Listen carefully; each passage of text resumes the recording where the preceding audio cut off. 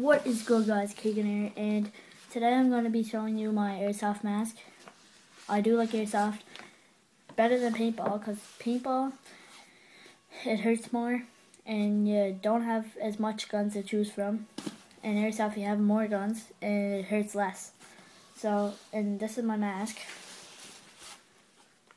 It's very good. It's a skull mask. This is the tan color, but you can get it in black and gray. I just found this on eBay somewhere. I actually got 2 of them. Yeah, I'll show you it on my head.